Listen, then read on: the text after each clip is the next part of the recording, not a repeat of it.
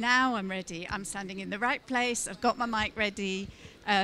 So a very warm welcome to everybody for our Resilience Hub event, the Health Climate Nexus, and delivering get the title right, delivering a virtuous cycle of benefits.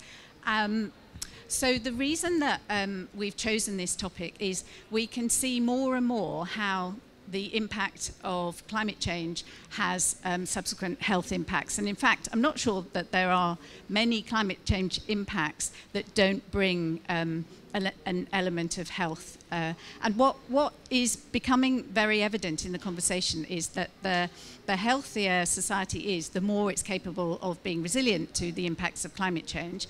And then also, we can see how many synergies there are between responding to the climate crisis in terms of improving resilience to climate change and similarly improving resilience to health. So that's the reason for our topic.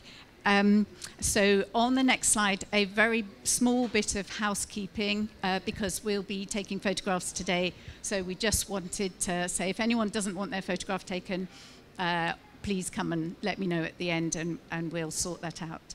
So first, I wanted to give you an overview of the programme, which is on the next slide. So it's fairly ambitious programme. We had, this is the substance of the communication today is all about solutions. And we wanted to bring not the why we should be doing things, but the how, and showcasing where people are already delivering solutions. And we had so many of those solutions to choose from that we split our program into two. So first, we have some policy-driven solutions, and we're also going to make both the physical audience and the virtual audience do some work. We have a poll, and we're going to show you the QR code for that in a minute, a Menti poll. So then we'll have a discussion about that, and then we'll move on to another set of speakers on more topic-driven solutions. And then there's a bit of a wrap-up discussion about what we found. So in terms of outlining why Mott MacDonald is bringing this to you, I wanted to describe what we do. So on the next slide, you'll see our group purpose unfold before you. But for those who don't know us, what we do is we design the services and systems that keep society running. So the schools, the hospitals, the roads, the railways, the energy, waste, water systems, digital systems, and also provide some of the insight on environmental, social, and economic outcomes that help municipalities and our clients make decisions on these topics. So as you can see, we're very much into the interconnected nature of these systems and how they improve societal outcomes. So hence, I'm really proud to work for a company who, albeit has an engineering backbone, but is all about improving outcomes for the people who use these systems. Thinking about this nature of interconnectedness, I've put on the next slide a quote that I feel is really powerful. So I'll read it out. If the pandemic has a lesson, it is this: everything is connected. There's no economy without health, no health without science, no science without government, no government without trust, no trust without facts, and no facts without a public commitment to the pursuit of the common good. And I would say also, there's not really that basis of common good without a healthy society. So just showing us how all of the things that we're thinking about whilst we're looking at climate change have all that interconnected nature. So the next slide then shows the QR code for the poll, and I think for those online as well, that will be in the chat. So take a moment to go in there, and please only answer the first 3 questions. and we'll come back and have a look at what we learned there. But I really want to get on to showcasing our speakers today. So we have a lineup slide that will just show you. We have two physically speaking and two that are, three that are online. So in a moment, I'll introduce Wisborn and Alice. Then we have Fiona, who is on the other side of the world, and it is the middle of the night, so we thank Fiona massively. Then we have Sophie, Howe, and finally Irvan Perungrum. So first off, I will introduce Wisborn and Alice. Kicking off here, it's about illustrating the strong link between climate change, health and livelihoods. So this is a great example of how action between central and local actors can improve resilience to the impacts of climate change in Zimbabwe. So Wisborn Malaya is the Secretary General of the Zimbabwe Chamber of Informal Economy Associations. So that's ZCIEA, which is a membership-driven organisation representing Zimbabwe's informal workers, who comprise about 80% of the company's workforce. Wisborn is committed to promoting decent livelihoods while also supporting the health and dignity of all workers in Zimbabwe. And the programme that Wisborn is going to be talking about has been supported by the Institute for Environment and Development, the IIED. So we also have Alice Sverdlik on the line. So hopefully there'll be a chance to bring Alice into the conversation when we get to the questions. And we will make sure that we flash up Alice at some point so you can see that she's out there in the ether. So Alice is a researcher at the International Institute for Environment and Development. She has interests in health, city planning and informality. She's partnered with ZCIEA to analyse the climate and health related risks facing informal workers in Zimbabwe. So enough from me, because you really want to hear from the speakers. So over to Wisborn.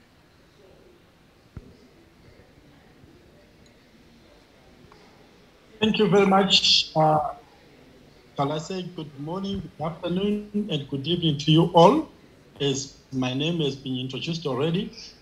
Quickly, I'm going to tap into the work which we have done with the support from the Institute, International Institute for Environment Development, IIED, and we partnered the Training and Research Support Center in Zimbabwe, as well as Zimbabwe Congress of Trade Unions and our organization, Zimbabwe Chamber of Informal Economy Association. Basically, this research was targeting at analyzing and understanding the operations which are within the informal settlements, the informal economy, and how they, as well as the effects on climate as they operate. And within the research we did, we targeted two key areas of the country, two key provinces, Harare province and Masvingo province, where in Harare we targeted two areas, one which is like a swamp area, which was identified after the effects of Operation Murambatsvina in 2005. And this place is called Caledonia, and we also had Mavuku Tafara as well as Hopley. Then in Masvingo, we targeted the area called Mucheke and Rujeko. What we identified in these areas is both areas, the people who are operating in the informal economy, they are trying to earn a living through various activities of even the waste, which is put in the communities. They take the waste and they recycle. But at the same time, they were facing challenges which were supposed to be attended to by their local authorities. One key issue is water. There is a challenge of water, and people were resolving to other ways of fetching for water, which resulted in them fetching water from unprotected wells. I can give an example of one of the areas in Harare, Hopley Farm, where some were even ending up fetching water in a well, which is in a gravesite. This is how bad the situation was. But we also identified that in the same space, it was a very organized system of operation where some people would throw away their products or materials as garbage, and other ones who collected them for recycling. We have seen a situation where people have managed to put up some, to mend some bags out of plastics which was thrown by others, and they recycled some. They pick up cane, some they also pick up some plastic electronic gadgets, and they separate the copper and so forth, and they go and resell to earn a living. We also identified, for example, in Masvingo, that there was a high level for harassment of informal workers by the authorities because they deemed all the operations which were happening there, like, for example, them doing agriculture within the roadsides and in the urban community. And according to the bylaws there, it's not allowed, and those people would be criminalized. At the end of this research, the key stakeholders, in particular in Masvingo, where the community highlighted the challenges they were facing, one of them key that the local authorities were not providing proper service delivery of collecting garbage and providing them clean water, as well as not also providing them with the electricity, which is energy. Then the community also gave proposals to the local authority, which the local authority came on board and accepted as many of the proposals. One of them being that the local authority will combine efforts with the community and start to plant trees annually, which is part of resuscitating the environment.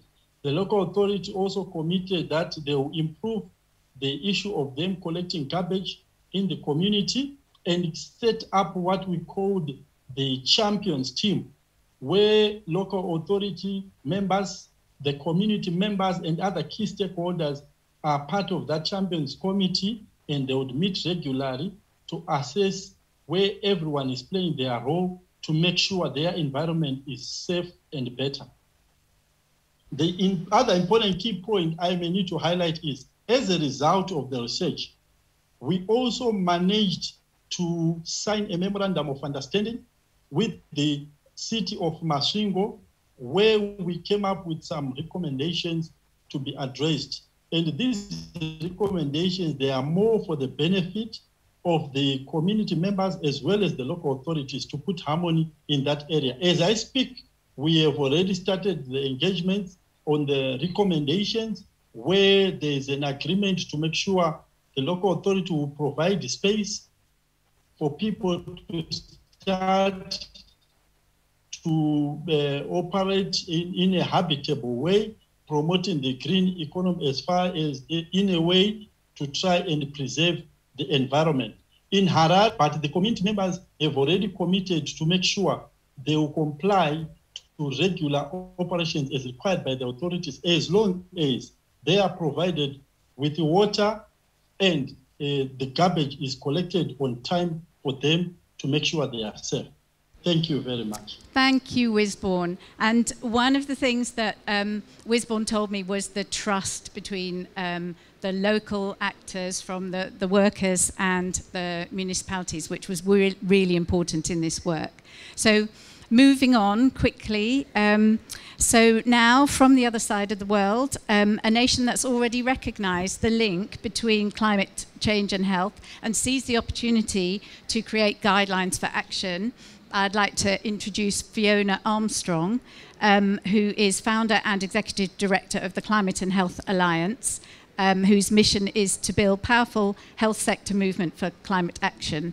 And one of the things what we did to create a good environment here was I asked people fun facts to say about themselves. So we didn't manage to get any for Wisborn and Alice, but Fiona tells me that she once asked the Prince of Wales to pass on a message to the then Prime Minister of Australia, Tony Abbott, to step up Australia's commitment to climate action.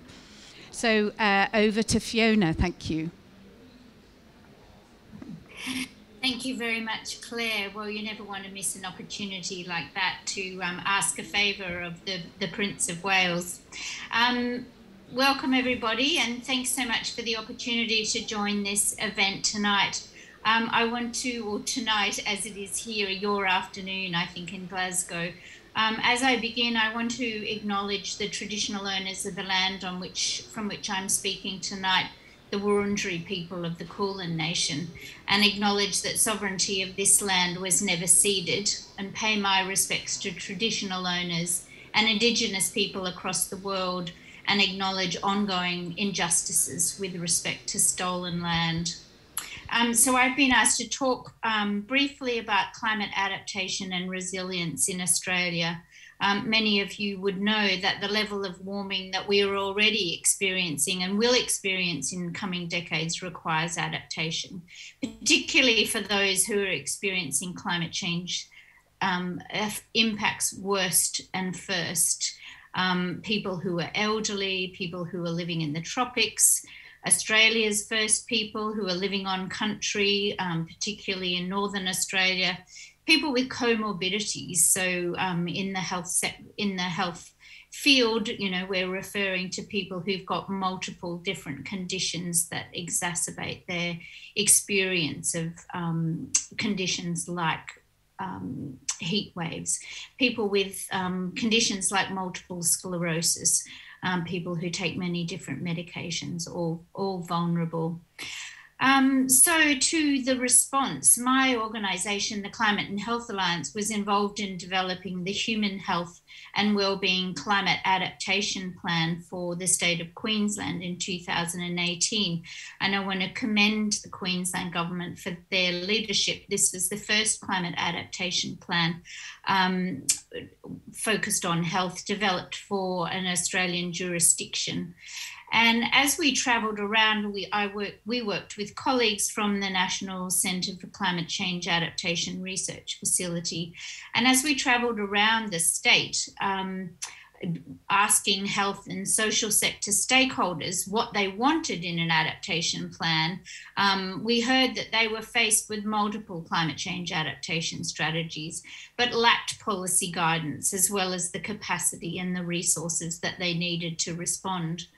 What we did hear was that was a very strong appetite to build climate resilience in the health sector to ensure service quality and continuity. So recognising that a failure to adapt would risk the safety and quality of care. And there was really a clear emphasis on the need for stakeholder engagement. People wanted to be involved in developing solutions, and they wanted to be involved in collaborative networks to guide and support action.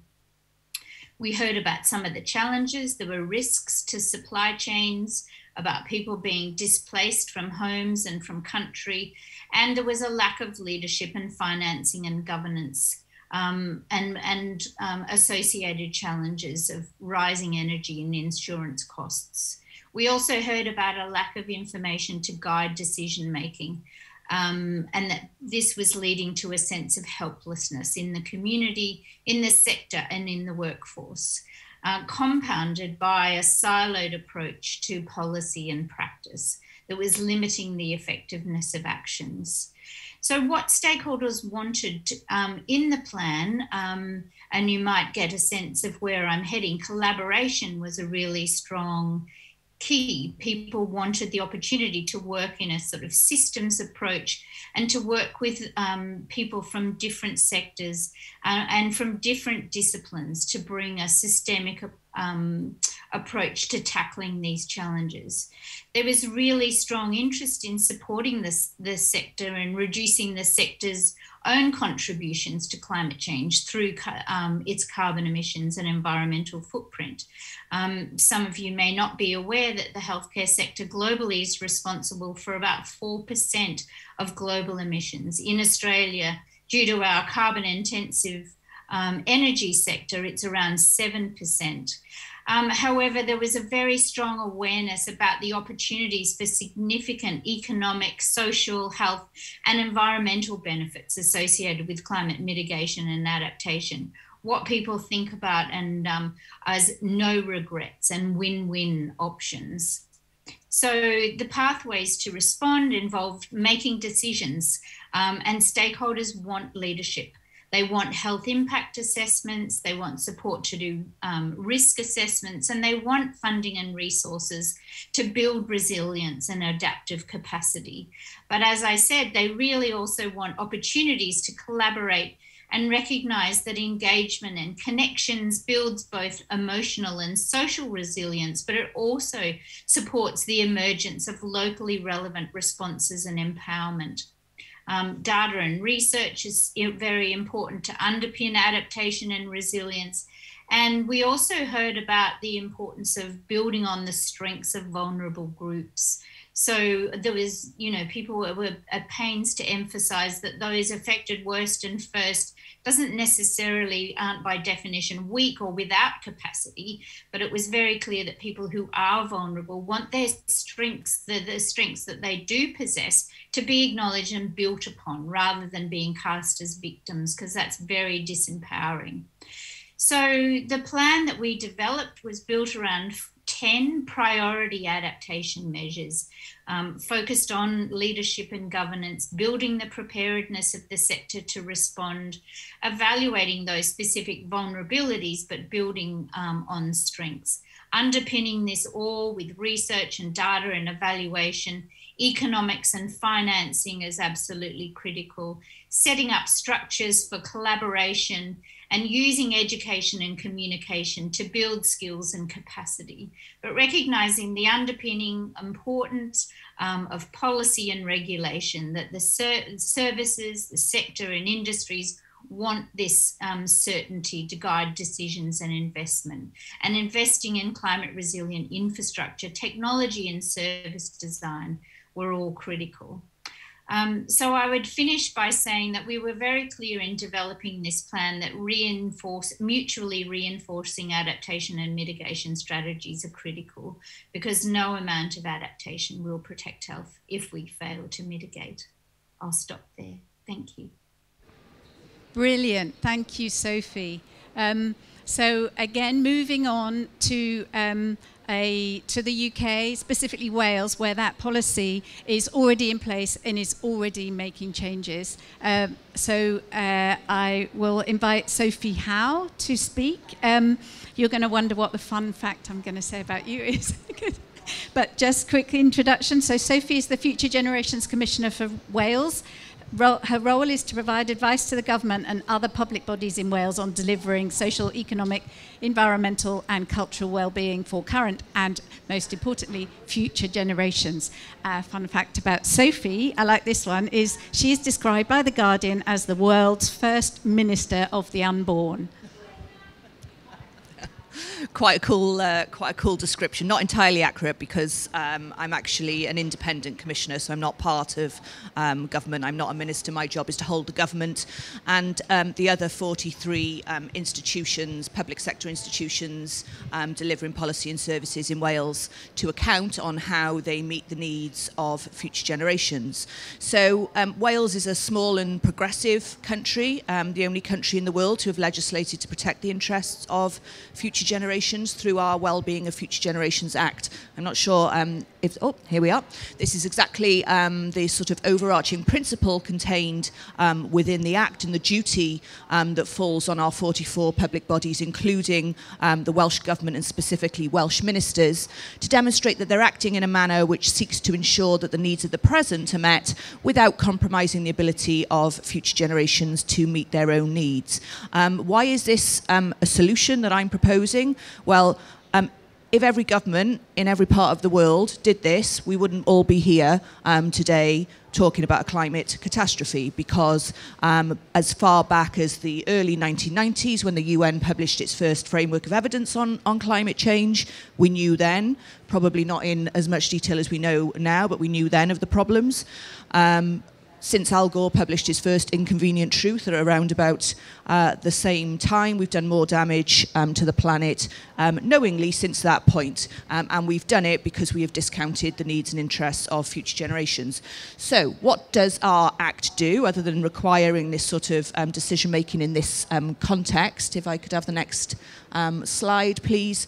It also sets out 7 long-term wellbeing goals. And these goals were devised with the people of Wales in a conversation about the Wales, what's the Wales you want to leave behind to your children and your grandchildren.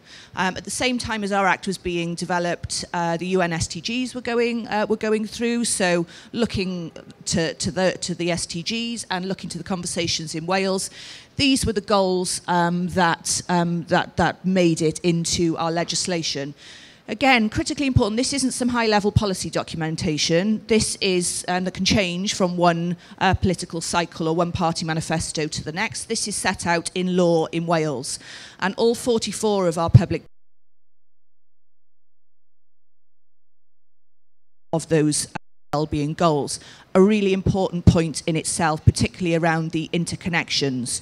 So it's just as much the responsibility of our NHS in Wales to deliver a resilient Wales, a Wales of vibrant culture and thriving Welsh language, a prosperous Wales, a more equal Wales, as it is to deliver on the health of the nation. Why is that so critically important? Well, because we know that the things that make the biggest difference to life expectancy and health are things that are completely, in the main, outside of the healthcare system. So the World Health Organization tells us that in terms of the gaps in life expectancy, and we know that from the global north compared to the global south. We also know that back in the UK and in my hometown, there's a 10-year difference in life expectancy from people who live in the leafier suburbs in the north to the poorer suburbs in the south. And the things that account for that life expectancy, 35% about income protection and social security, 29% about your living conditions, the quality of your homes, do you have access to nature, are you living in areas of high air pollution, 19%, again, which is why this is important, that what we're talking about here is the well-being of future generations, not the needs of future generations. Social relationships, community, sense of agency, the softer stuff that has perhaps been forgotten for too long by our political leaders and by our structures of governance. But that sense of, can you make a difference in your community? Do you have trusted relationships and people you can turn to in your hour of need? 19% of the difference to the gaps in life expectancy. And so what are we seeing as a result of these requirements? I just want to give a mention as well, if I could have the next slide, the principles by which our decisions have to be taken. The minister who took this piece of legislation through the Senedd, the Welsh Parliament, described it as the Common Sense Act. Why do we need to legislate for common sense? Sadly, it's because common sense isn't actually that common. And so here we have 5 ways of working. 5 ways in which decisions must be taken in Wales. So they must be taken considering the long-term impact of those decisions. They must be taken in a way which seeks to prevent problems from occurring or getting worse. They must be taken in a way which is integrated, so this is recognising those connections between all of those 7 wellbeing goals. Our organisations must collaborate with each other and with citizens, with business, with the voluntary sector and so on, and they must involve citizens. Now, I think if you ask the average person, they would say that's an entirely sensible set of principles for decision-making, but very rarely do we actually apply these principles. So what has changed as a result of this? One of the biggest, earliest test cases for the legislation was government plans to spend the entire of Wales's borrowing capacity on a 13-mile stretch of motorway where there was a problem with congestion. My intervention as the Independent Commissioner holding the government to account on those proposals was, can you explain to me how doing that is in line with our goal of a prosperous Wales, which talks about a productive, innovative, low-carbon society, one which uses resources efficiently and proportionately, one which acts on climate change. No, they struggled to do that. Can you explain to me how this is in line with our goal of a healthier Wales? When we have an obesity crisis as one of our key long-term trends, what we actually need to do is to get people out, off their backsides, out of their cars, walking, cycling, using public transport, and we need to reduce air pollution levels. Can you explain to me how this is in line with the goal of a more equal Wales when 25% of the lowest income families in that region don't even own a car, so you're spending all of that money not for their benefit but for the benefit of those who are arguably already better off? The road programme was cancelled. Instead, applying our Future Generations Act, we are now spending 800 million. We'll have 6 new train stations, mass investment in active travel, bus routes, public transport, and so on. And it goes further than that. As a result of our legislation, different conversations are starting to emerge. In our capital city, the public health consultant was seconded to the council to lead on the development of the transportation strategy. And when you apply a public health lens to a transport problem, you get a completely different set of solutions.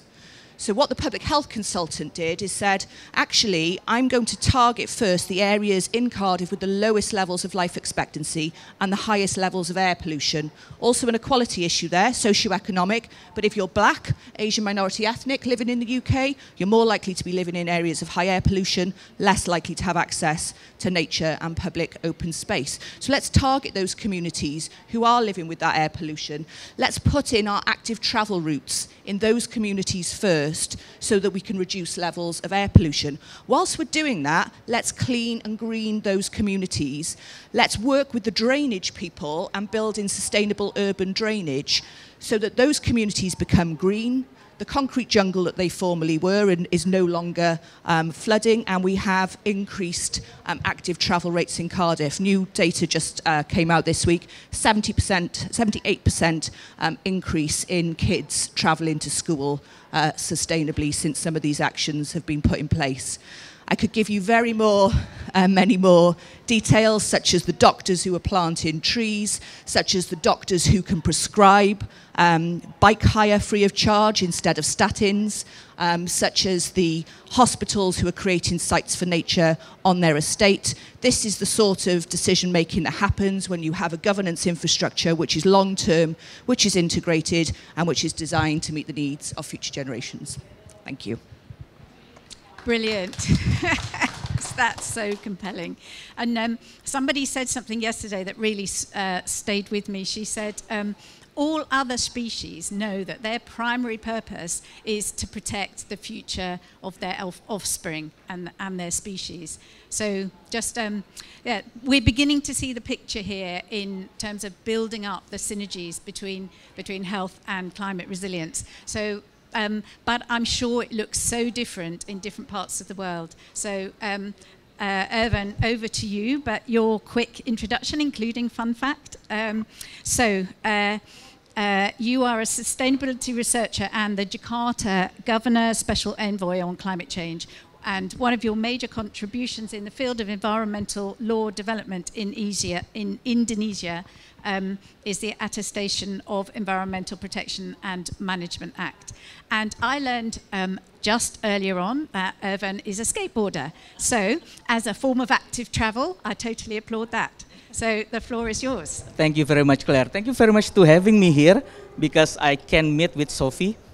She's the commissioner for Future Generation Act.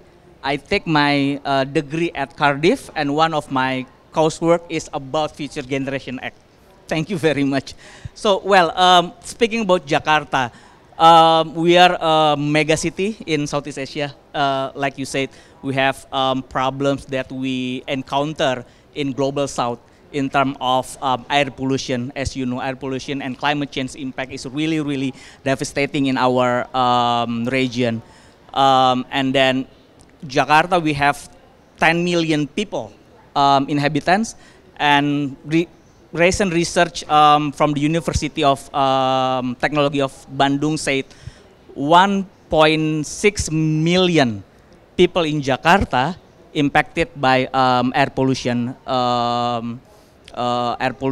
impact and climate change. That's why in the city of Jakarta we are developing our resilience strategy, facilitating by Rockefeller Foundation, where we really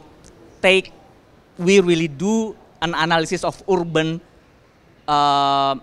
system. So we analyze 10 urban systems that being threatened by climate change.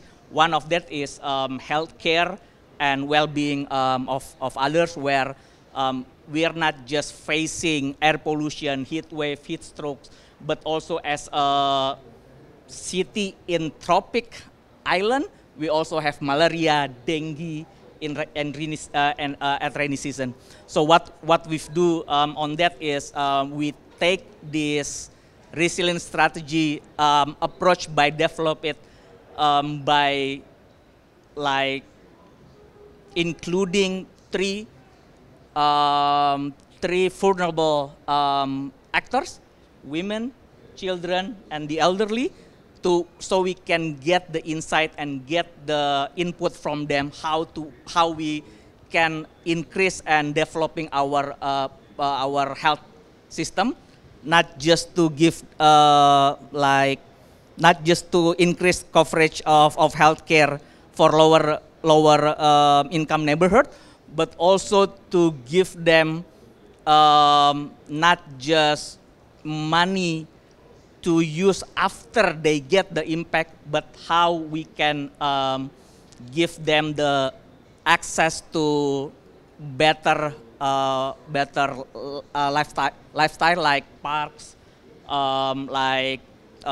better air pollution system for monitoring and for cleaning the pollution in Jakarta. So my highlights on this is we need to work with the most vulnerable actors, but also we need to develop the policy based on the needs of the vulnerable actors.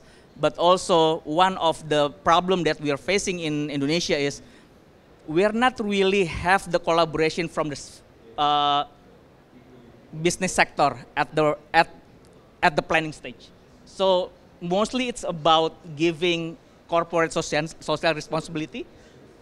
So in our resilience strategy, we are inviting them to involve at the first hand on the planning stage to help our city to be more resilient and increasing our urban adaptive capacity. Thank you, Claire. Excellent, thank you. So, yes. And I will make sure we give a round of applause to the people in the virtual space as well before we move on. But next we're going to see how the crowdsourcing of thoughts came through on the Mentimeter poll to see what sort of questions that might generate for our speakers. So over to Anna, who I think we will soon see on screen. And in order to be able to see the results, you'll probably have to, yes, by all means, take those seats to see. So we asked 3 questions, and I'll probably, So, yeah.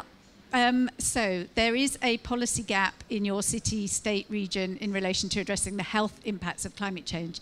And I wanted to, well, let's go on actually to the other 2 to see what we've got from those other questions. So another one, does your city, state, region have plans to embed long-term societal resilience to the impacts of health and climate change? So that's good news that not quite half, but we know that there is some movement in that. And then the final question, which is one that's related to Sophie and the future of well-being. How mature is your city, state or region in the prioritization of the well-being of future generations? And again, that's really good news that it's moving on the agenda, because I was rather expecting that it would be shifted towards the right, but there's a good sort of moderate, a good normal distribution there, which is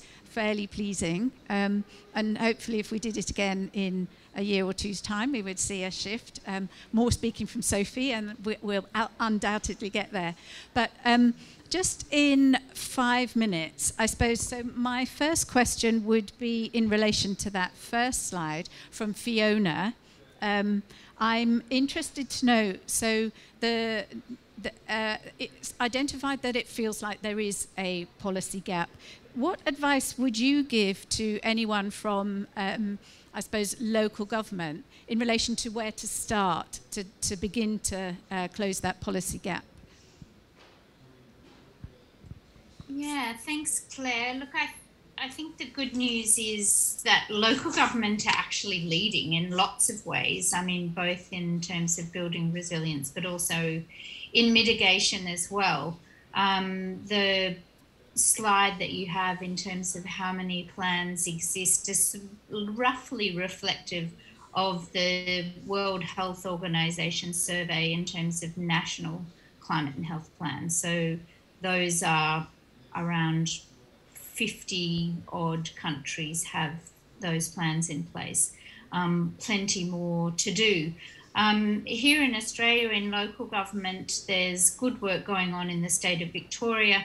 We're involved in a project to support local governments in Western Sydney, one of the most climate impacted metropolitan areas in Australia, to bring climate health considerations into their plans and strategies at the local government level. And I guess the good news is that there's lots of places for local government to start, whether it's around supporting active transport, like Sophie said, is so important, you know, getting people out of their cars, but also greening our streets to reduce the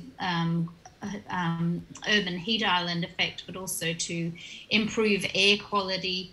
It can also be around, you know, local sort of food initiatives. That's a great way to engage communities in strategies that can both reduce emissions and improve our health. Food is something that people see as incredibly tangible, and that they feel a sense of agency around, and they can appreciate the immediate benefits associated with that.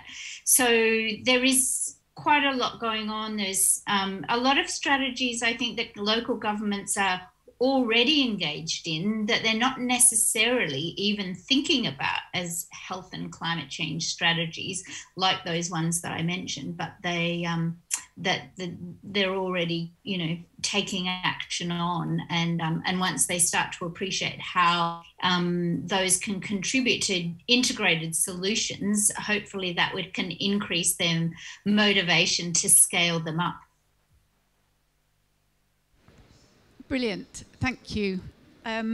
Okay, so on our second result, which was about whether cities, states and regions had plans to embed societal resilience. I'm interested to know what you said, Irvin, about the fact that the solutions are not so much in the treatment when somebody's got sick, but more in the preventative. And I'm just wondering, and I might ask also Alice, so if you give a quick observation and then we bring Alice in, to whether you feel like that the best place to start that movement is a sort of top-down policy, or from a bottom-up in the design of places that comes more sort of naturally. Claire, I also want to add ideas on the first question. So there is gap. Why? Because the mitigation and adaptation context, all the ideas and money is in mitigation side. We don't have anything on adaptation. In Indonesia, for instance, we don't have any adaptation and resilience low binding products. That's why the gaps is there and the funding is not there, Claire. So in Jakarta, we are trying to integrate it in one legal binding products under the gubernatorial instruction, where it's just not mention mitigation as strategy, but also adaptation and resilience to ensure we have sufficient fundings for the action. And I think that's the first in Asia, if I'm not mistaken, because no one's talk about adaptation because we cannot measure it. It's not like mitigation that we can easily measure. The second question, I think, it will need to approach. It will the government need a capacity building from the inside, where academia, business sector, NGO activists need to capacitate the local government to develop the strategy, implement the action, but also we need like pressure from without, where citizens really exercise their access to health and well-being. For example, in COVID-19 in Jakarta, they're arising on bicycle user, and Brontom price is being jet plane because everyone wants to use bicycle, but there is no bicycle line. So they're insisting to the government to develop bicycle line for them. So it's like integrating the two interests become one implementation, where Jakarta now have more than 200 kilometers of bicycle line. And finally, I would like to say that COVID-19 also give pressure, not just climate change, because in Jakarta now we experiencing more of what we call it, violence to women because of work from home, and we are getting phone calls from our citizens that they are embracing that. So I think it will be, we need to work like local government by facilitating the process and really working with the citizen how we give them access to healthy and well-being. Claire, thank you. Brilliant, thank you. So very quickly, if we could have Alice to see any observations on what you've heard so far, and then we're about to do a speaker reshuffle, and I know Sophie has to go, but if there was time, just a very quick observation from you on that final slide and the normal distribution. So Alice, if we can have you on screen, just so we can give you a wave, because we know you're there. Thanks very much. Yes, as Wisborn was saying, we have evidence of innovation in a smaller city in Zimbabwe called Masvingo, where strong civil society partnerships with a responsive local government help to bring change to support health and livelihoods, as well as food security, nurseries for tree planting, and ways of working in cross-sectoral ways. I think that's another key aspect that's come out from some of the other speakers. To achieve change on health, it really is important to work across sectors, but especially in the case of Zimbabwe, we see the example of a bottom-up partnership that is equitable and led by community needs, and I think can really achieve multiple transformative benefits that way. So that's one way that we've seen action on the ground already translating into meaningful benefits. Thanks. Thank you. And your program with Wisborn is pretty awesome. So thank you for illustrating that. So Sophie, final comment on the future of the well-being of future generations. So I think that the slide and the the number of people who are moderately or indeed to a high degree considering the interests of future generations is encouraging.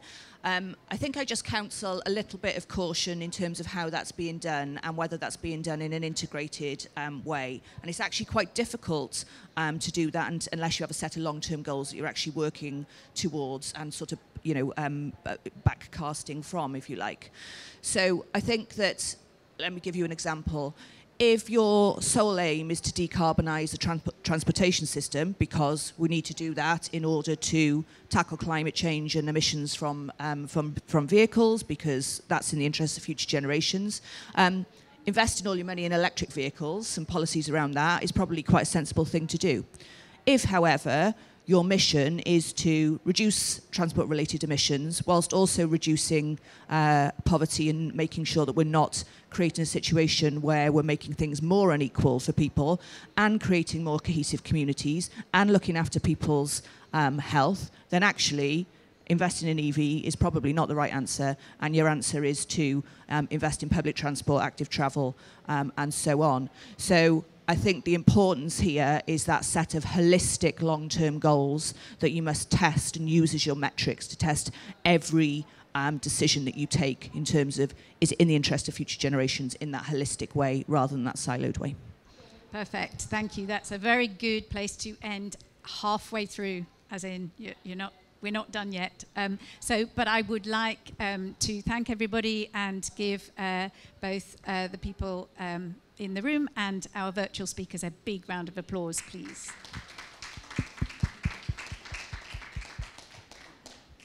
Thank you. Okay, so a bit of a reshuffle. Irvin, there may well be more that you can contribute, so please don't go anywhere. No, I'm not. Good. And Jad, we can welcome you to the stage. Now we're going to take a slightly different lens on the same issue.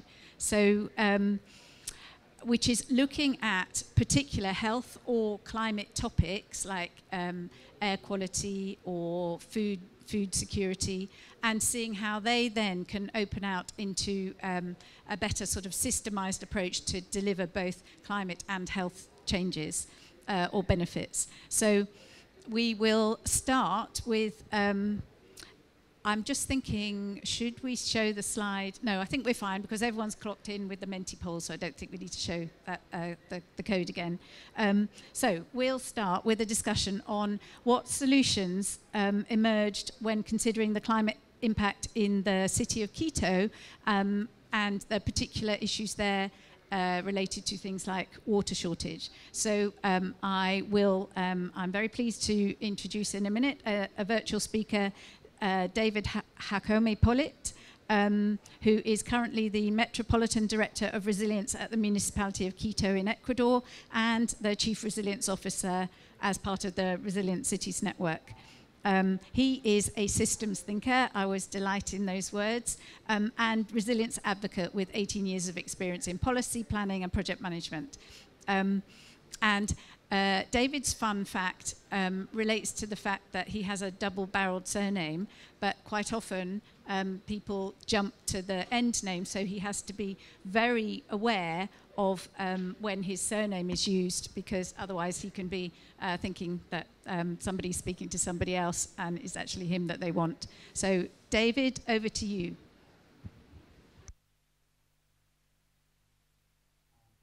Yes, thank you, Claire, and hi, everybody. The water, food, and health nexus affect Quito through different time and space scales, promising to perpetuate the vicious cycle that creates vulnerability among our population. Our water supply, food production, and economic systems are highly dependent on paramos or highland ecosystems. Water is our bloodline, as the Andes depend much on a healthy and functional Amazon rainforest to keep producing water. Although we do not foresee water stress in the near future, it is certain that in the not too distant future, competition for this resource can create energy insecurity and deepen food insecurity in Ecuador. At a local scale, everyday Quiteños and Quiteñas, the people from Quito, face difficulties with their daily routines due to a vulnerable infrastructure and an inefficient mobility system. Commutes to work or trips to access food and services can be easily disrupted. This has been aggravated by climate-related events. Flooding and landslides clog main arteries where our main transportation systems operate on the one hand, and affect informal settlements and vulnerable populations dispersed in the city on the other. As a result, climate change in the short and in the long run is creating a larger gap for people to access food in both physical as well as in economic ways. Time is scarce and the scale of problems is large. In response, and in the same way, solutions must be multi-solving, that is, addressing several problems at the same time. For example, improving housing and habitat to achieve quality and safety can be a great opportunity to reduce spatial and social gaps by improving their living conditions and also improving access to food and quality services at the same time. Currently, both the development plan and the resilience strategy of Quito lays a healthy nutrition as the cornerstone that supports socioeconomic inclusion. And in turn, this can help prevent the risk scenarios creation.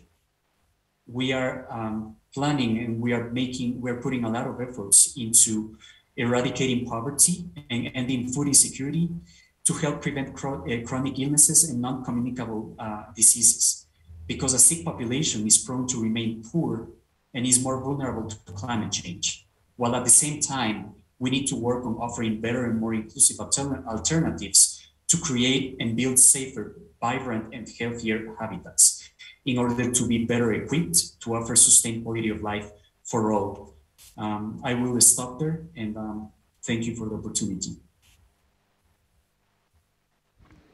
Brilliant, thank you, David. And it was interesting when we were speaking to David, because we were thinking about that topic in the systems and synergy space of the motivations not being related to climate. So when you're living hand to mouth and you're facing food insecurity and things, the driver towards adopting some of the systems is about being able to feed your family more healthily. So it is really important when we're facing the need to adjust people's behaviors to find the trigger, the emotional trigger that will help them move towards the direction we want. But it's not necessarily going to be in relation to climate change, because there are more immediate issues. So now our next talk is about the interlink between the health-related topic of air quality and climate. So we have Richa Upadhyay, who is head of India Programme for the Clean Air Fund, and also works on campaigns across Clean Air Fund's geographies. Richa's overseen many successful air quality campaigns, but has background in program development and management as well. So as well as working in air quality, she's developed campaigns for many relevant fields, including human rights, labour rights, women and gender equality, and child protection. So Richa, we now know that she once crossed the Sinai Desert on the back of a camel. So Richa, over to you, please. Thank you so much, Claire. Air pollution is today's silent pandemic, killing millions everywhere. And along with this ongoing pandemic, the world is not acting fast enough to tackle climate change. So we have a dual problem in front of us. There are 4.2 million deaths due to impact of outdoor air pollution. And among the 4.2 million, we know that at least 300,000 children under 5 are losing their lives due to impact of air quality. Tackling air pollution and climate change in a joined-up manner, therefore, would accelerate progress towards both cleaning up the air and making communities healthier, but also tackling the global warming and trying to reach the limits of 1.5, which would then result in saving millions of lives. In order to understand more about what an integrated approach could look like, the Clean Air Fund, in partnership with Dalberg, recently published a report which asked two following questions. One, how can we capitalize on a clean air dividend within climate action, and what joined up action could really look like? And two, how incorporating air quality into climate action can make climate action cheaper, faster, and fairer. Overall, we found out that incorporating clean air as a priority within climate action will accelerate progress towards climate and health goals. There is significant potential for countries to deliver effective and inclusive air quality and climate solutions to create healthier, more resilient, and sustainable recovery pathways, and particularly after COVID-19. There are already some early adopters we can learn from who have started to integrate joined-up action that promises early results and wide-ranging support. For example, In 2020, Mexico stepped up its commitment to tackling both climate change and air pollution with its new national strategy to reduce short-lived climate pollutants, which would reduce black carbon emissions by 53% in 2030, which would exceed their target of NCDs in the Paris Agreement. It would also reduce total greenhouse gas emissions by 9% by 2030, primarily through methane emission reductions. Similarly, Ghana has also recognized the strategic importance of acting on air pollution and climate together. In 2020, Ghana became the first country in the world to include air pollution in the form of black carbon in the National Greenhouse Gas Inventory that was submitted to the UNFCCC.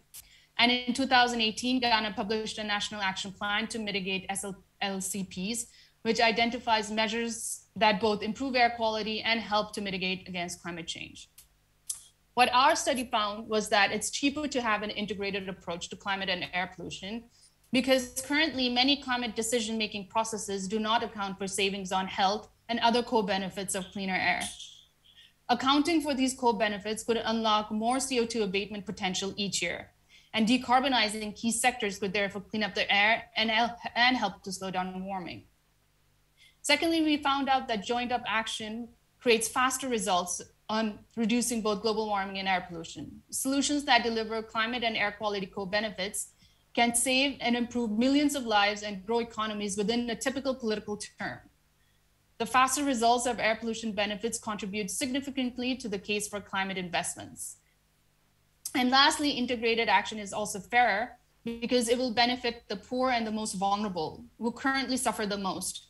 Poor and the most vulnerable are the most exposed to air pollution with little agency to mitigate or adapt to the health impacts.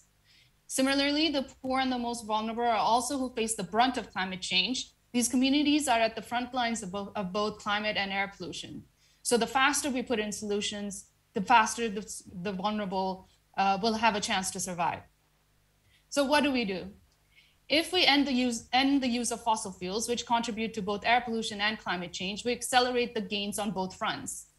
People and communities get healthier, they breathe cleaner air, babies will not be born with stunted growth, children will not grow up with lifelong diseases as a result of toxic air.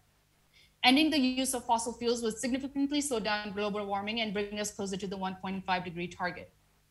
However, there's just one caveat. Ending any new fossil fuel exploration and investment needs to happen now, not a year later, not 2 years later, and certainly not 10 years later. At the end, what we found was rolling out solutions to air pollution helps us to make communities healthier today, giving policymakers and political capital to act on bolder steps to decarbonize sectors that both pollute the air as well as cause global warming. We found out that politicians and political policymakers can rely on solutions to clean air to take much bolder steps for the future. Thank you. Brilliant. Thank you, Richa. And thank you for bringing in the aspect of climate justice and for communicating that it's cheaper to have integrated approach. So two final speakers, they will be sharing their passion for the benefits of nature-based solutions on both climate and health. So first off, we have Amanda Sturgeon. She is the head of regenerative design at Mott MacDonald. She's an award-winning architect and globally recognized leader in regenerative and biophilic design.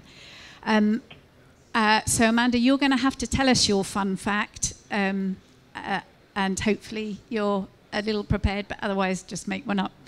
Over to you, Amanda.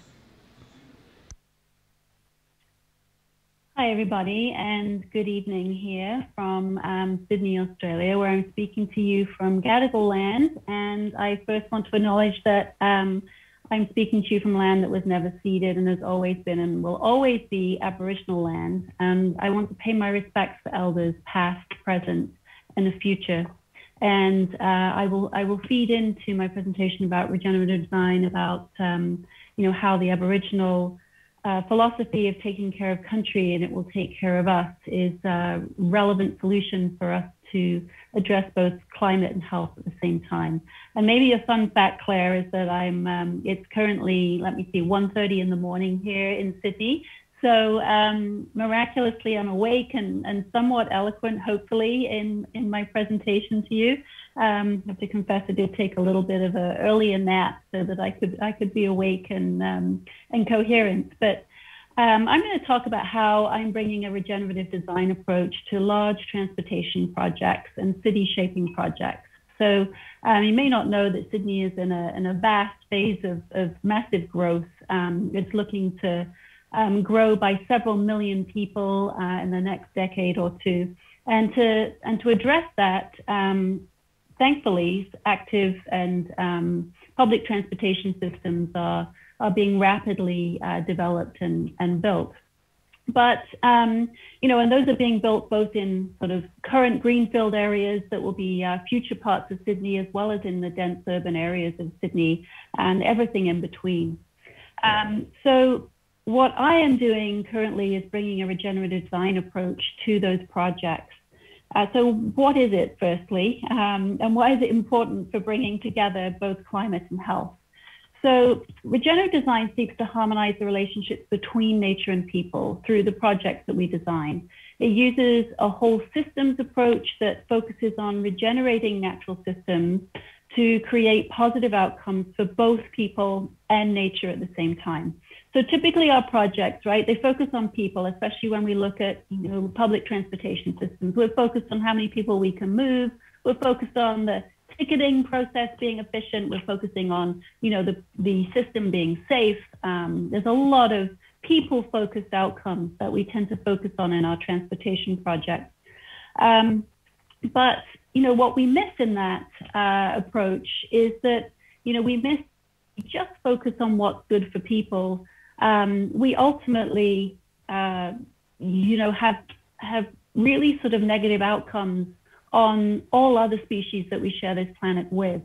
And we miss also that if we don't support and allow those natural systems and ecosystems and other species to thrive, that we're going to be dealing with a massive biodiversity collapse that will result in negative health impacts for every person on the planet.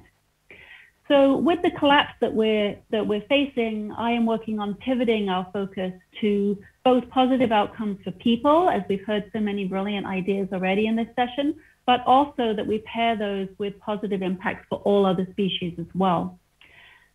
In some of the projects that I'm working on, we're dealing with dense urban areas, and it's not uncommon for me to hear from colleagues and, you know, on the client side that, well, the rivers have been polluted over, you know, the last couple of hundred years, the ecosystems have been destroyed, the ecology is really composed of like monospecies imported from the UK, and the ecology kind of, you know, is composed of, you know, rats and cockroaches predominantly.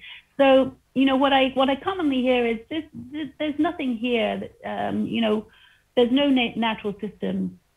But those are the kinds of areas that are prime regeneration, and for us to think about what keystone species we might be able to regenerate in our dense urban areas. So what if we were to be able to design for species that we want to regenerate through our transportation systems and allow those systems to unlock a whole regeneration of nature systems, river systems, and systems that can support all kinds of life as well as people. What the outcome we would achieve would be that we could create thriving river systems with native parklands that are teeming with insect and bird life, that lo and behold are also incredibly positive for our communities and our people, that help to contribute towards bringing clean air, clean water, as well as the intersection with nature in what is typically areas of cities that are really nature devoid. I call them nature deserts. And we could have both positive impacts for people and nature with really very, very little impact on the bottom line of a project, and look sort of beyond just the people outcomes to all other outcomes for all other species. So regenerative design is bringing this frame of mind to a project. It's saying we cannot have wellness and health of people without having wellness and health of all natural systems on which we rely.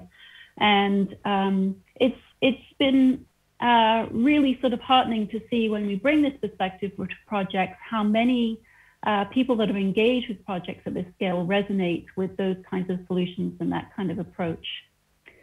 I started with, an Indigenous acknowledgement, which is typical sort of, conduct at the beginning of meetings and presentations in Australia fairly recently.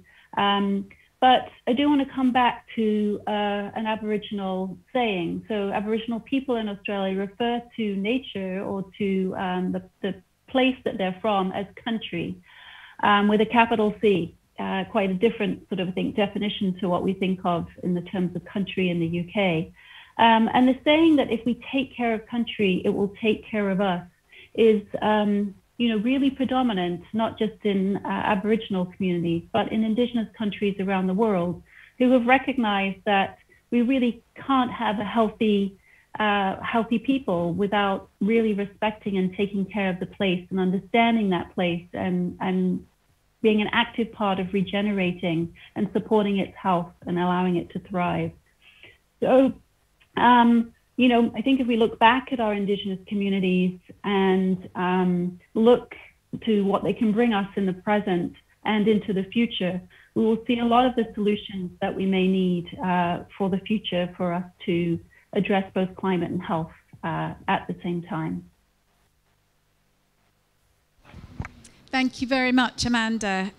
Thank you for reminding us of the importance of having respect for nature, which is a great introduction to our last speaker, Daley, who is the CEO and president of American Forests. Jad leads its strategic direction and serves as its chief engagement officer as well in building diverse partnerships to advance American Forest's mission.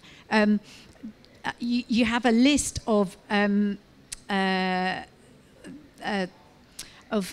initiatives that you're part of, which I'm not going to go into because there are so many of them, so I will jump straight on to the fact that we know you're passionate about wood, and your favourite product is the mandolin, which you play every weekend in a bluegrass band. That's exactly right. Wood has many magical qualities, and I think music is one of the most remarkable of them. Okay, so I'm the last speaker on one of the last panels of a very long 2 weeks, so I know it's a bit of a challenge.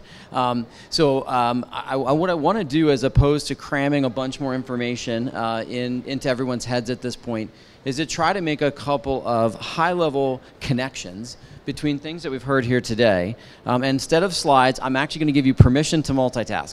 So close out of Twitter, because I know that's where you are, and actually just open a browser and go to treeequityscore.org. Treeequityscore, it's all kind of words mashed together, .org. And that's going to take you to an online tool that our organization created that will explain, it will connect a lot of the things that I want to say. And hopefully it's something that you can play with. Feel free to play with it while we're talking, and I hope that you'll play with it when you go home. Okay, so point number one. I really appreciate Irvan's point about mitigation and adaptation. I don't know about anybody else, but I think Cities Day should have been the first day. How is it that we're talking about the place where most people live on the last day? That feels wrong. And quite frankly, that's the way it usually goes down. That's not a coincidence, right? Cities have kind of been at the tail end of the climate action attention span here for a long time. And I think in part it is because, to your point, Irvan, we don't think about it the right way, and we balkanize it. And we think about, how do we protect cities from flooding, or how do we protect cities from heat? And that's a resilience thing. When the point I'm going to make is trees, for example, are something that actually is a potent form of mitigation and adaptation. And we can do both of those things together. And in fact, there are lots and lots of the things that we need to do in cities for adaptation and resilience that are much more of a mitigation solution than people realize. So I think that's one thing I want to leave everyone. We need to take on as an obligation in this community of folks who care about adaptation and resilience to always characterize the mitigation benefits. A number of years ago, I actually worked on helping to create a new greenhouse gas funded a program funded out of greenhouse gas proceeds in the state of California. And the way we were able to do that was called the program's called urban greening. And one of the ways that we were able to do that is that we did an inventory of what the greenhouse gas benefits were going to be from all of these different interventions, green infrastructure interventions, and found all sorts of efficiencies that people hadn't understood. And so when we were able to show that mitigation and adaptation connection together, we unlocked $80 million of carbon proceeds because they had to be tied to something that could produce a mitigation benefit. But I think, quite frankly, we also made the work much more interesting to a broader range of actors in the climate community. So here's your point number one. We are actually doing mitigation and adaptation, and let's own it, let's characterize it, and let's drive it forward. And that tool that I asked you to open up, treeequityscore.org, we quantify the climate mitigation benefits of more tree cover in cities. Okay, point number two. Why is it called Tree Equity Score? Very important. A map of trees, and we heard this throughout the other speakers. There's another through line between the things that you've heard today. All around the world, and acutely in the United States, a map of tree cover is a map of income, and it is a map of race and ethnicity in ways that transcend income. So that data that you're holding there in your hand, Tree Equity Score, it shows that on average in the United States, our lowest income communities have 41% less tree cover than our wealthiest communities. Our communities of color, regardless of income, due to structural and systemic racism, like the practice of redlining, have 33% less tree cover. Now, why does that matter? Tree cover is our number one, as we've heard all day, it's our number one defense against extreme heat, which is the greatest public health threat from climate change. It's also a potent defense against air pollution. Of course, heat and air pollution, I think everyone here knows, work together and are rising together as a result of climate change. So trees are our number one nature-based intervention for climate justice, for health equity and climate justice in this horrific context that we've created with climate change. And so the irony is the people who most need their homes to be cooled by trees, people who might not have air conditioning, don't have heat resilient homes, are the ones who are least likely to have that protection.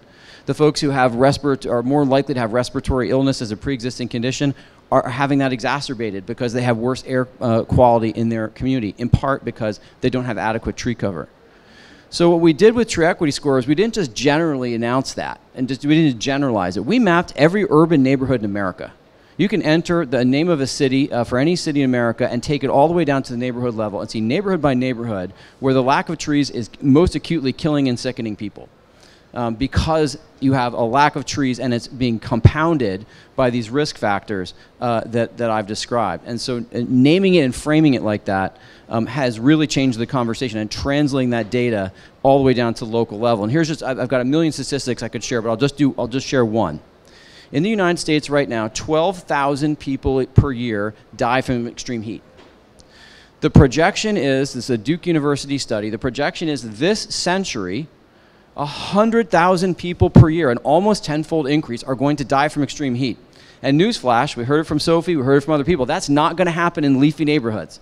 That's going to happen in lower income communities and communities of color, again, where people have these underlying risk factors in their homes, in their health care, and where a little extra stress from extreme heat is going to be the tipping point of putting more people into illness and death. So that's why we say this is not an environmental campaign, this is a moral imperative. Not having trees in your neighborhood is like not having stoplights or sewers. It's basic infrastructure, not scenery. It's basic health and safety infrastructure for a just society. And by the way, it's also a climate solution at the same time. If we can't do that, shame on us. Absolutely shame on us.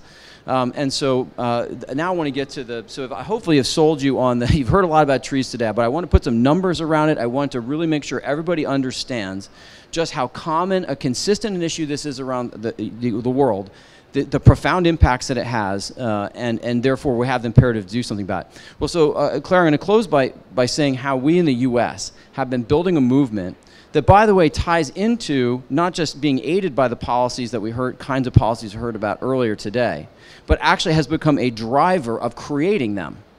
And here's the first thing. Tree Equity Score has influenced policy. We have $500 million for tree equity that was part of the infrastructure bill that passed last weekend in the U.S. Congress. We have another $2.8 billion in the Build Back Better Act for tree equity. The U.S. government right now spends $30 million a year on this purpose. We're talking about a more than tenfold increase in the amount of money that the U.S. government would spend on this every year. Well, how did that happen? Well, one way it happened is that instead of talking about it one city at a time, we showed with Tree Equity Score, we showed that how universal it was. And we actually used data to show how the scale of impact that we were having, and to show that if you give us the money, we know what to do. We can have data-driven investment in our neighborhoods, in our communities, if you give us the money. And that has been a huge factor in getting this incredible federal investment. Second thing, and I should say, the last thing I'll say about that I think that's really important is that you're all sitting there using it right now, and I don't think anyone here has a degree in computer science, most likely. So we made a really important decision, not just to create the data and not just create the tool, but make it as easy to use as a smartphone, so that every citizen's group, every mayor, and every White House official, we're all seeing the same information and can all work with the same information together. And so it's not just the information, the way we've mobilized it, I think is really, really important, and I think we all need to be thinking about data and tools in that way. Okay, second, we have to build the right kind of partnerships. So earlier today I was with, virtually, with the mayor of Phoenix, Arizona, Mayor Kate Gallego. Arizona, 5th largest city in the United States, committed this spring through the mayor and the city council to achieve tree equity in every neighborhood by 2030. Go search Phoenix and you'll see there's a lot of work to do. That's a big commitment that the city of Phoenix has made.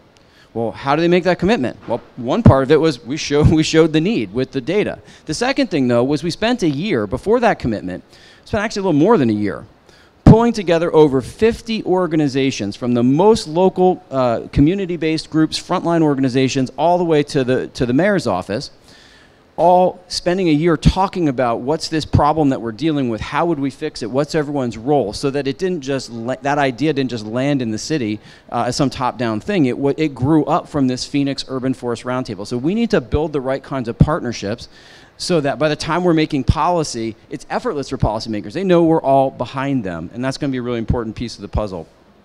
The third thing is, no one wants to invest in something if you're not quite sure if it's going to work. In urban forestry, a lot of folks have raised questions. Do we know how to plant the right trees in the right places? Will we have unintended consequences if we plant trees? Will they all fall on someone's house? And so we invested with the U.S. Forest Service in the U.S., our organization, and the U.S. Forest Service created a new urban forest and health action guide where we answered all those very specific questions about what tree species to plant, how to plant them, where, taking into account climate resilience and adaptation, climate mitigation, so we can maximize that climate mitigation benefit, and all the variables of how trees can benefit health. So we're really being fine scale and precise in getting all the air quality benefits, heat risk reduction benefits, and other health benefits that trees can provide. So we really showed that we know what we're doing here. We're going to have the right technique and rigor to how we do it. And that has all led to, again, the kinds of ultimately big policy solutions, big investments that we're getting. And so now, we didn't just get all dressed up with nowhere to go, but we actually have city by city around America, folks who are ready to do this work at scale. And lastly, matched by incredible state, local, and private investment. I want to just, my last plug is, if you want to see what that looks like, check out us.1t.org. We formed a coalition in the U.S. of all the different state and local governments, companies, NGOs, and civil society organizations, youth and faith organizations, all of whom are interested in this issue. And we said, okay, everybody say what you're willing to do to help us move it forward, so that, again, when we're doing things like trying to get massive new federal funding, we can show that everyone's in.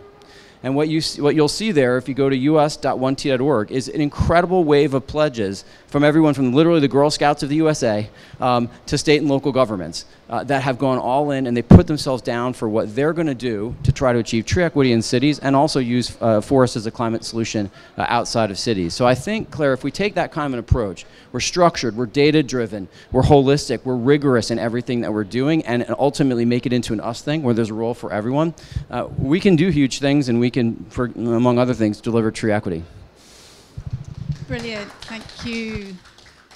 And I could see our time to look at the results of the Mentimeter poll reducing, but you are so compelling, so definitely needed for you to keep telling us your messages, including the fact that quantification is the thing that then unlocks the funding, because you were able to quantify these benefits across different angles. So I think what we'll do, I wanted to sort of finish on the message of let's keep talking, but I am fascinated to know what's come out of the polls. So if we can bring those up, and we'll just flick through them. Probably not time for comments on them, except some thoughts that I might have. So choose 3 interventions you think will most benefit both climate resilience and societal health. So the strong 3 are improving air quality, promoting active lifestyles, and promoting sustainable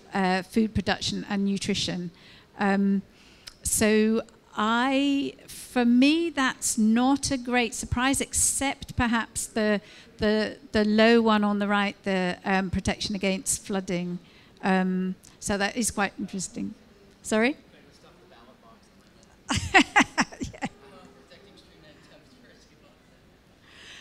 Okay, let's go on to the next one. I'm quite interested to know what's coming out of the next one. The top 3 barriers to having a more integrated approach to climate change and health.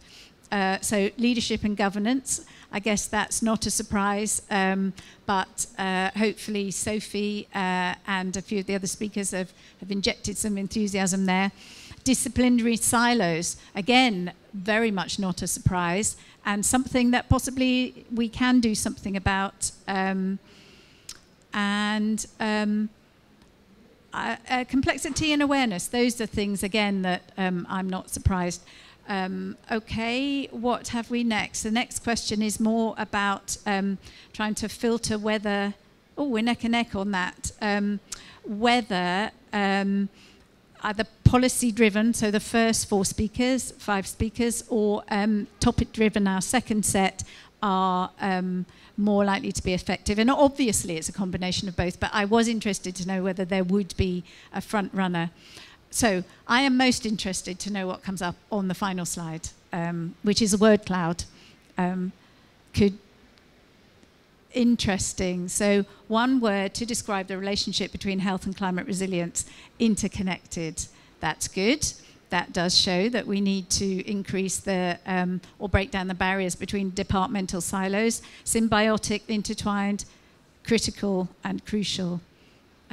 Which I think all of which are very relevant. So just on our final slide, the reason we put this together was to be sharing messages. So let's keep talking. You can find our speakers, most of them on LinkedIn. I was really glad to find that you'd made a connection with Sophie Irvin, so hopefully you can keep that going. The information, you can find more information under the Resilience Hub Health and Wellbeing topic, with some links to some reports and things that our speakers have talked about, because that's what this is. This is about collaboration, sharing messages across different sides of the world, and then moving forwards together. So thank you everybody for listening. Thank you to everyone participating online for the work that you did on the polls. So thank you very much, and to our speakers online and Jad here in the room. Thank you.